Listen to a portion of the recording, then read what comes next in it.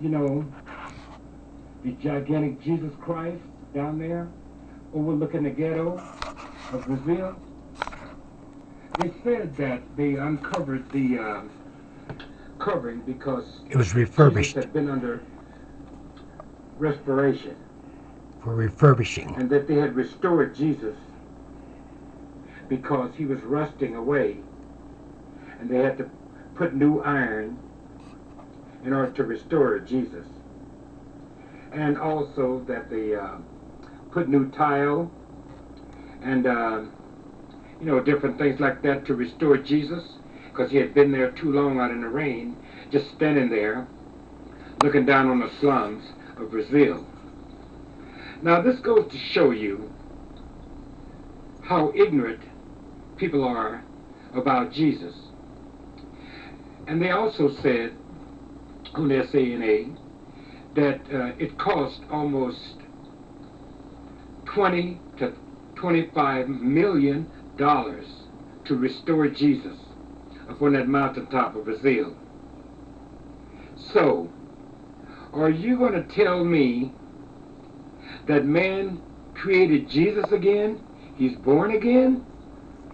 To show you how big a fool these people are about Jesus.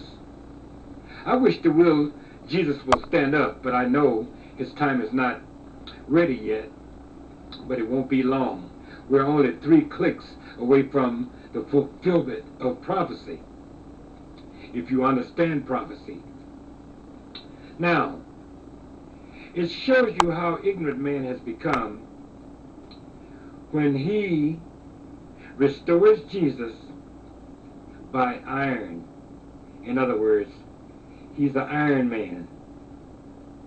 And I guess he's born again after they lifted the veil for the whole world to see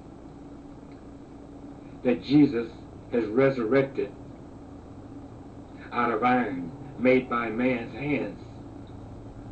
And they made sure that they cleaned all the bird crap off of his head, made sure that he got a new uniform, a long, beautiful white robe, long blonde hair hanging down over his shoulders. I was mesmerized with these fools to show you how lost they are. This is why Adonai spoke those very words when they said, "But Lord, we did this and we did this and that in your name." And what was the answer that God said he would say to them? "I don't even know you." I don't know those people either, because I'm getting fed up with all these Jesuses popping up here and there. Christians, you claim you read the Bible. Don't you know the word of Adonai, God you call him, when he said, when they say, lo, he's in the desert, lo, he's on the mountaintop, lo, he's in the valley, said, don't go there. Those are fools working miracles with their hands, building a statue out of iron. Oh, man. I've been seeing that statue all my life. He just stands there and stands there and stands there. I guess next they're going to say he's going to yell out, Barack Obama, Barack, Barack. I guess that Jesus will probably say that. We just say, Pope, the rope-a-dope. It's the Pope, the rope-a-dope. Yeah, I bet.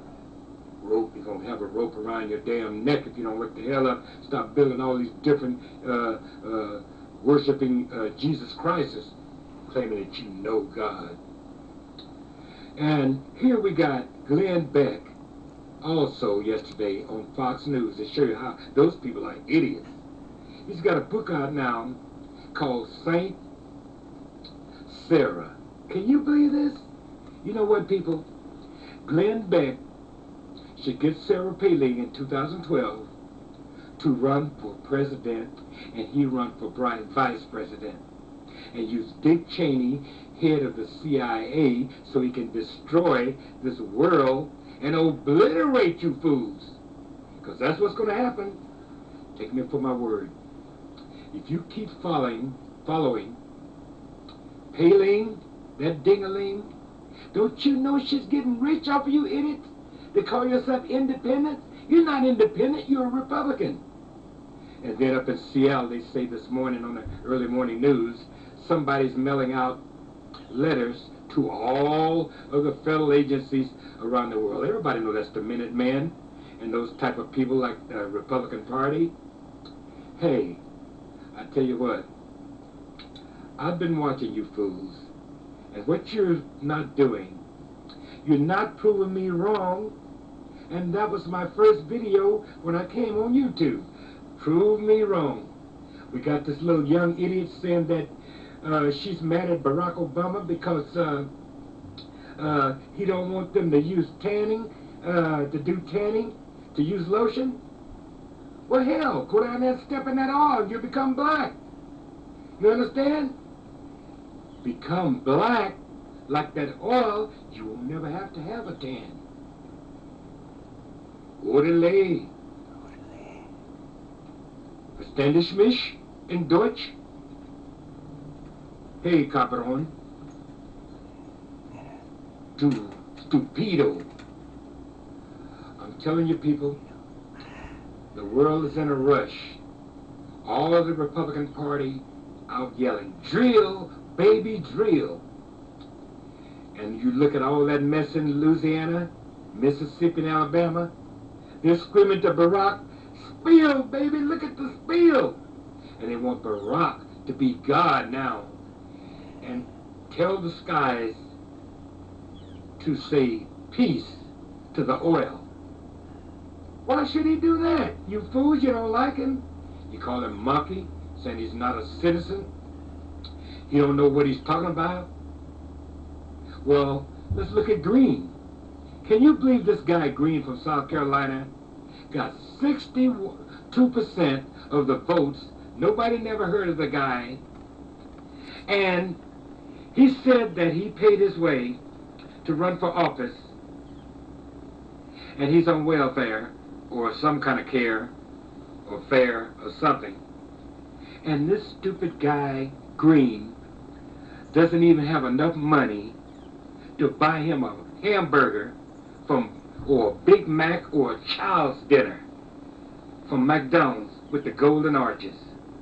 And they asked this idiot, did you campaign when you was running? And then he states with his dumb ass, yes, I campaigned all over the state. I bet you didn't go to the white neighborhood in South Carolina and campaign. They would have hung him. See, but he campaigned broke. And they said, well then, where did you get the money? He says, I used my wine money. He said, I had enough to buy me some wine, but I figured if I could get up there with the Senate and win the Senate seat, go to Washington, I could get all the money like all those fools up there doing. That's all they're doing is robbing the public, those congressmen and those senators. So I wanted to go for the highest office under the president, and that's to be a United States Senator.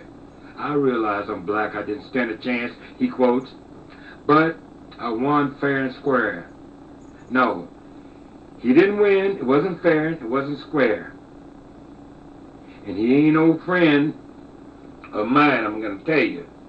If these are the kind of idiots we got down in South Carolina, no wonder they got all the problems.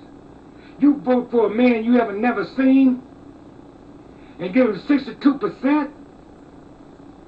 Hey, why don't you tell him to go down there and get a shovel and help those criminals that's out on parole to dig up that oil off the beaches for them white people so they can go and get a tan. See? Have you not noticed that all them black people getting up all that oil? Where they getting from? Prison? Or from the ghetto?